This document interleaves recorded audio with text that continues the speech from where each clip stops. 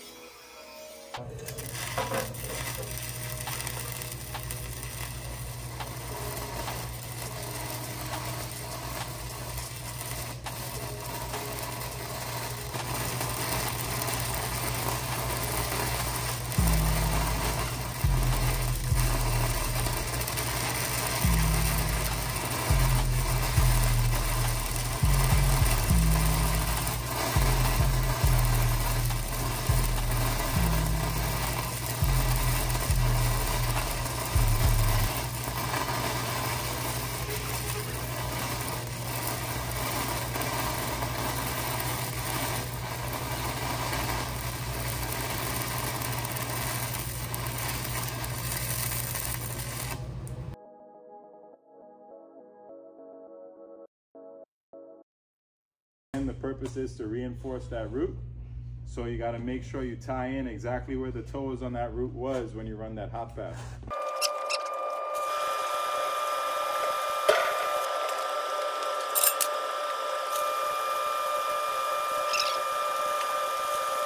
All right, so again, what I was telling you guys as far as visibility and positioning, all right, if I'm right here coming through, I'm gonna get lost. Is how far am I stepping? So this is where I switched to right here now, so I could have better visibility of my depth perception.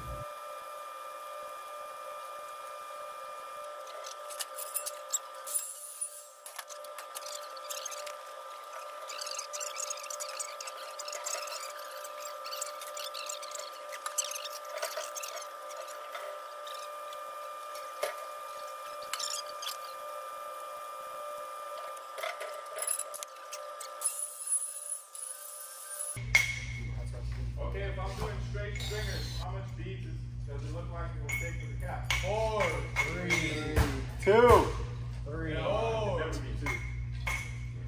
3. I'll say 3. Depends on what rod. 70, 18, 80, 10. You mean the size of the rod? Yeah. That looks like 4, honestly. More closer to 4 than 3.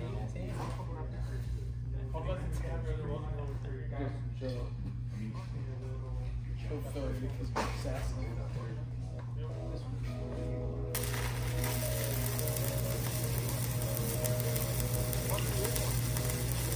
I feel like I damaged my blade. Oh my god. Uh-oh, that's